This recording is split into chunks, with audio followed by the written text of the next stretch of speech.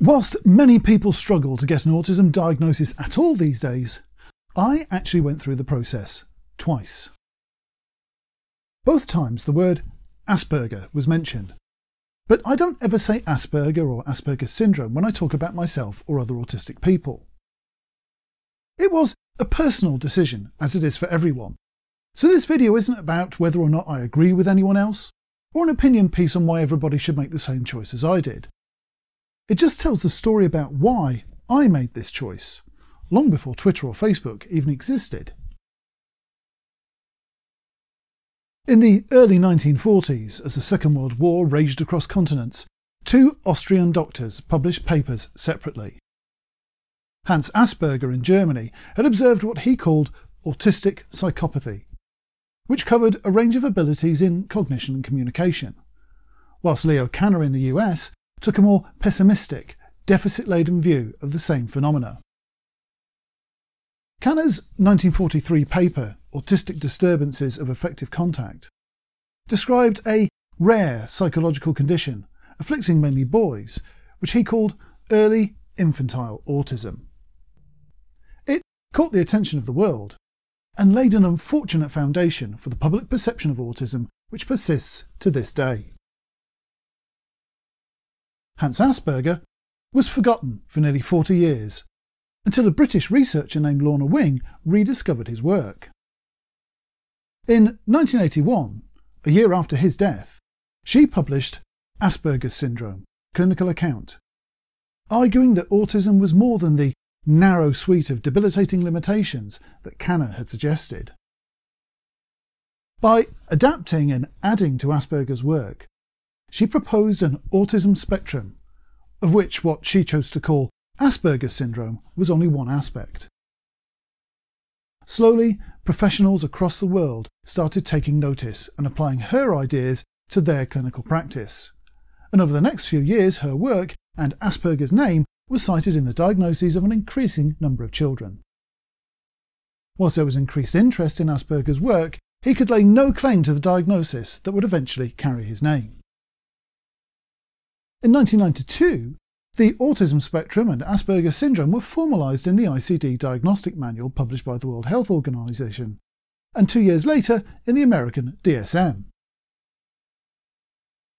This is where the scare stories of an autism epidemic, so beloved of medical Luddites and conspiracy theorists, started. With new understanding and definitions, autism diagnoses grew, as more and more children, then adults, were recognised as fitting the updated criteria in the manuals. In 2010, though, only 16 years after incorporating the definitions of Asperger's syndrome and childhood autism, the DSM dropped them in favour of autistic spectrum disorder. The ICD has been slower to change, but has reflected the same progress in understanding. Even so, a great many people diagnosed under the DSM criteria would still come to be told they had Asperger's syndrome, even in America. My diagnosis in the 1980s read autism, Asperger type. The psychiatrist I saw in the early 2000s under new diagnostic criteria said Asperger syndrome. So why don't I identify myself as Asperger's? Why do I only use words like autistic and autist? Until the 1990s, autistic people were spread far and wide, with little chance of making contact. The internet changed that. Blogs started popping up on GeoCities, and popular chat services hosted rooms for autistic and Asperger's people. The term Aspie gained popularity. Something wasn't right, though. The dividing line between a diagnosis of Asperger's or childhood autism wasn't clear to us. We had thought it was, but there was much difference of opinion. Some thought it was a question of IQ, of support needs, or communication skills. Others talked of childhood speech delays, frequency of challenging behaviour, or functioning level. There was no consistency we could find.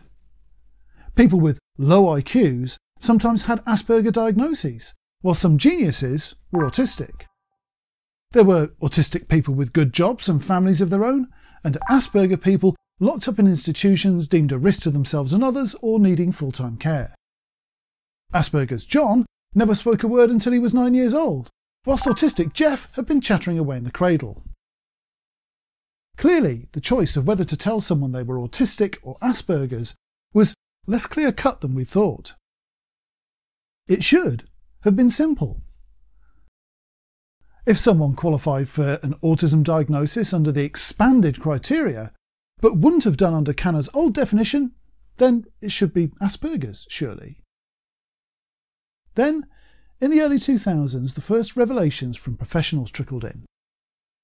Diagnosticians on forums, in early social media, and now and again in person, talked of their reasons for choosing between Asperger's or autism. If the parents bristle when autism is mentioned, tell them it's Asperger's syndrome. They'll be less likely to sue.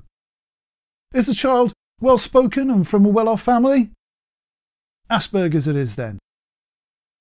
Is the kid doing okay at school? Tell them it's Asperger's and it won't hold them back so much. Some even suggested that race, gender or the likability of the child could influence their diagnostic choice. Much of the autistic community concluded that the difference between the two designations were practically meaningless. The only thing that we could all be certain of was that both Asperger's syndrome and childhood autism fell under the umbrella of autistic. So that's what we were. It was unifying and empowering to stand together rather than be separated by haphazard labels. Then came the backlash. A splinter group argued that since the public stigma towards Asperger's was so much lesser than around autism, we should all call ourselves Aspies. That felt uncomfortable. Besides the concerns over Asperger's personal past, it was inaccurate and felt exclusionary to those who'd been told they were autistic and those who had higher support needs. Before long, our fledgling community was fractured, and as the chasm grew, so did the lengths some would go to in order to distance themselves from bad autism and associate with good Asperger's. They wrote long diatribes about Asperger's being the next step in human evolution, or fantasised about founding an island state called Asperger, which would inevitably rule the planet within a century or so. They went beyond internalised ableism, way further than just distinguishing themselves from other autists. They claimed they were superior to all other humans. Übermensch, with a manifest destiny to save the world from the normies, the sheeple or mundanes, what we would now call neurotypical people. They were supremacists. Aspie supremacists, and they were relentless. The bullying from this small group of people became so intense, so vicious, that many of us, including myself, gave up on our attempts at advocacy. We retreated from our online communities and shut down our websites because we were being shouted over. For a while, the supremacists had the upper hand. When I reconnected to the autistic community a few years ago, the supremacists were all but gone. They certainly weren't dominating the narrative anymore. The term was still in use, but its meaning had changed. The separatist movement of more than a decade earlier was nowhere to be seen. I can now comfortably connect with a far larger community of autistic people all over the world. There's blogs, other autistic YouTubers and podcasts out there. There's autistic-run organisations advocating for our rights, autistic psychologists, sociologists and doctors making a positive difference, and an increasing number of non-autistic allies working to achieve the same goals as us. Whatever label our doctor chose for us at the end of our sessions, the community is built on the understanding that we're all autistic. We thrive on what we share, not where we differ. There is strength in numbers, but there is also strength in knowing our limits and supporting each other to make the most of our aptitudes.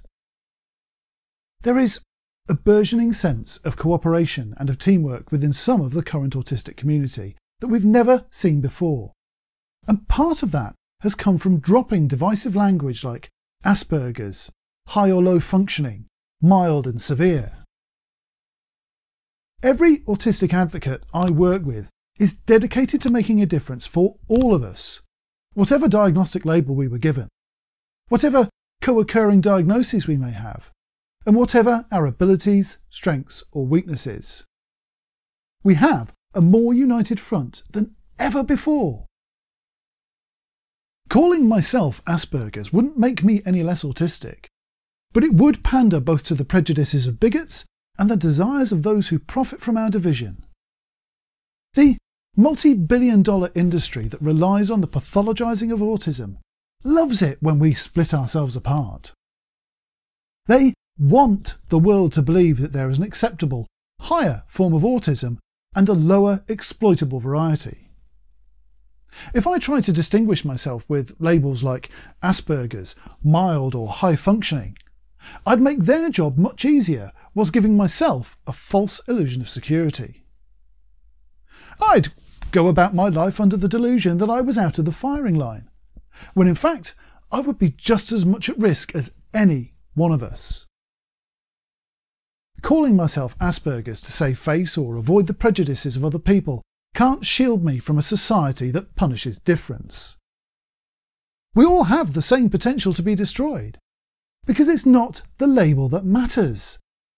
It's who we are and how we present ourselves to the world that determines our fate, and no diagnostic label can change that. Whatever your opinion on Asperger's personal history or his methods, his name has come to represent division between former friends. It has torn apart a vital and supportive community before, and it could again.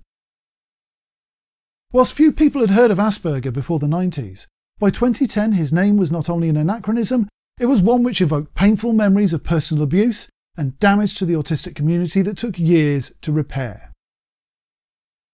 I am stronger for being autistic when I'm alongside other autistic people. The more of us there are identifying together, sharing together, and speaking with one voice for the good of us all, the faster we will achieve our goals. The sooner society will wake up to how many of us there really are, how much we already contribute to the world, and how easy it would be to stop treating us as deficient, so we could all live happier lives, whatever our abilities and however our brains are wired. I'm autistic. I always have been and I always will be. And I won't let a 20-year blip in the diagnostic manual stand between me and my autistic family. Thank you for watching. I'd like to say a big thank you to everyone who has bought Autismatic merch in the last few weeks, and especially to the patrons on Patreon who make a huge contribution to the channel's future. You can subscribe to the channel to be kept up to date with weekly videos here, or watch another Autismatic video over here.